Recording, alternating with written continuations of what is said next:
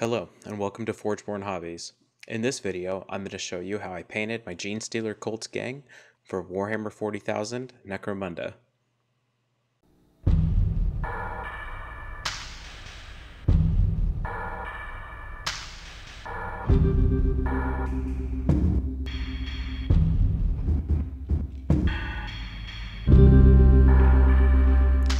A YouTuber I really enjoy, Midwinter Minis, recently released a couple of videos talking about Necromunda, the gang warfare skirmish miniatures game set in the Warhammer 40,000 universe.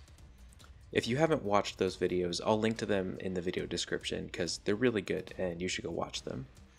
Despite the fact that I'd never played Necromunda in my early days in the hobby, Guy's videos were really weirdly inspiring for me. And when some friends of mine also said that they wanted to get into this game, I knew I had to put a gang together. For those unfamiliar with Necromunda, it's played very differently to full-sized games of Warhammer 40k. Instead of vast armies with massive war machines fighting on a wide open field or throughout a ruined city, Necromunda puts you as the leader of a gang of underhivers in the massive industrial hive city of, well, Necromunda. You use a small number of fighters moving through cramped hallways and factory spaces to acquire goods, capture territory, or just have a good scrap with a rival gang. Necromunda gangs are made up of around 10 to 15 fighters drawn from specific factions, usually called a house. There are several factions that are specific to Necromunda, such as House Orlok or House Goliath, and then there are some 40k crossover factions, like the Genestealer Cults. I decided to go with the Genestealer Cults, as I thought they would be a more interesting painting challenge, and I could use them in games of Kill Team as well, which felt like really good value. I'll probably never build an entire Genestealer Cults army, but the models are really cool, and at the skirmish scale, collecting them is much more manageable. And while deciding how to paint this gang, I happened to see Dana Howell's videos on her Cyberpunk style Necron from the Indomitus box set. In that video, she used fluorescent inks and some clever airbrushing to make her models look like they were fighting in a rain-soaked street surrounded by neon lights. I thought that was so cool. I started exploring more cyberpunk art and decided to paint my gang in that style. Bright lights, plenty of visual contrast, and an overall intense, futuristic vibe sounded pretty cool to me. So, here's how I did it. First off, I read up on the rules for Necromunda, which I've never played, and learned how to build a gang. Then picked up a squad of neophyte hybrids to use as my starting gang members. I built a leader, a heavy, a grenade launcher, and some regular guys with autoguns and shotguns. All of this just according to the standard box instructions. I didn't want to do any conversions on this because I wanted the focus to be on the paint scheme more than the sculpts themselves. I left the heads off and glued them to a wire rack I made for this purpose, so that I could more easily paint things later on. In planning this scheme, it's important to note some key elements of the cyberpunk style. I looked up a few images using keywords like cyberpunk or cyberpunk soldier, things like that.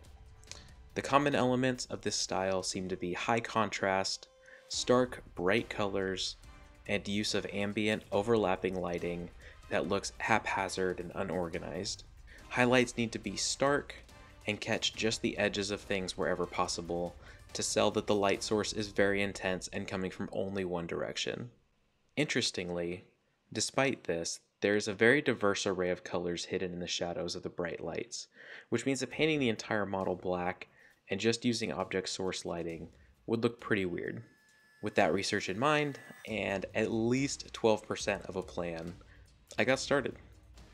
The main bodies of these models were primed with Vallejo Surface Primer Black, and the heads were primed with Stynylrez White Primer, both through an airbrush. From there, painting the majority of the model was pretty straightforward, using the darkest shade of the colors I wanted in the scheme.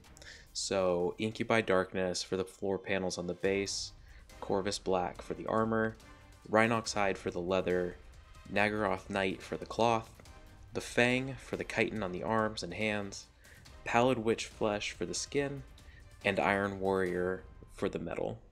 Then, everything, including the skin, was given a wash of Nuln Oil. and the skin was given another wash of Reichland Flesh Shade. I also used some very watered down Rhinox hide on select parts of the base to represent rust and grime buildup. When all that was dry, I went back with the base colors to use as a layer before using a lighter version of each as a very sharp highlight. I used Cobalite Green on the floor, Rust Gray and Fenrisian Gray on the black and the chitin, Xerius Purple on the cloth, Mournfang Brown on the leather, and Ironbreaker on the metal and some parts of the base to show where the paint had chipped. Lastly, I very lightly dry brushed Ulthuan Gray over the areas I wanted to catch the glowing lights in the next step. So far, except for this Ulthuan Gray dry brush, it's a pretty standard paint job, and I could have just left it there, but I wanted to really make the Cyberpunk style really pop on these models. So I had to take them another step further and bust out something that I have really never used before. The models were first given a coat of Vallejo satin varnish to seal everything in and hopefully protect the models from being completely ruined when I went through with the inks later. The next day, when the varnish had dried and cured, which is something I only just learned is something you need to do with varnish before you paint over it, I went to town with the airbrush. I used 4 different inks through my airbrush, alternating back and forth between titanium white and 3 other colors: transparent raw sienna, fluorescent blue, and fluorescent pink.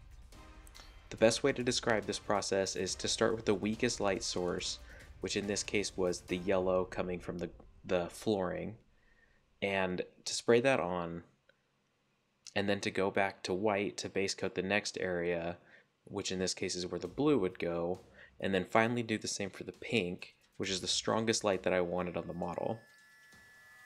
Weirdly, the transparent raw sienna was actually a better yellow light than the yellow ink I have. Fluorescent blue was really not that fluorescent, and the pink was very fluorescent, and I'm really glad I picked that on the lights around the head because that's the area that I wanted to draw the most attention to. So that ended up being a really nice surprise for me. The inks, after they were all dry, they were sealed with more satin varnish to lock them in. Then I glued the heads on and then basically cleaned up the entire model the way that I painted it previously. Just going back over and repainting over the areas, I got a little too crazy with the inks on. This took a little while, but tends to go pretty quick because I already know where the colors are supposed to go. And then the last thing to do here is to paint the base rims with pure black, in my case using Abaddon black. Give the models a few coats of Vallejo matte varnish to seal it all in and tie all the textures together, and we're done. So there you have it, some Genestealer Cult Gangers for Necromunda, painted to look like cyberpunk soldiers in the grim dark universe of the 41st millennium. I hope you enjoyed this video and found it to be helpful in some way. If you liked it, please hit the like button, and if you want to stay up to date with future videos, make sure you subscribe. If you know anyone who might benefit from this video, please share it with them and help get the word out. I do these videos for free right now, so any exposure I can get would be really great. Anyway, that's all I have for now. Have a great day, stay safe, and keep painting.